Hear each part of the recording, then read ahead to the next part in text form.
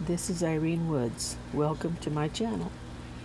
In this series we are working on an LK150 plastic bed knitting machine, and we're going to be doing Fairisle.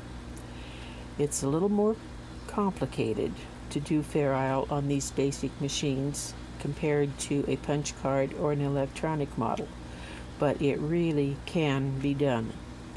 There are 6 methods that I know of, and there may be more out there.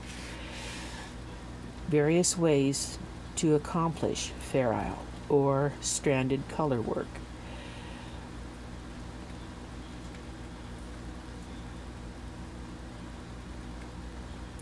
These basic knitting machines do not have any ability to do pattern automatically, and we have to use our fingers or a tool of some sort to select needles that will knit in pattern.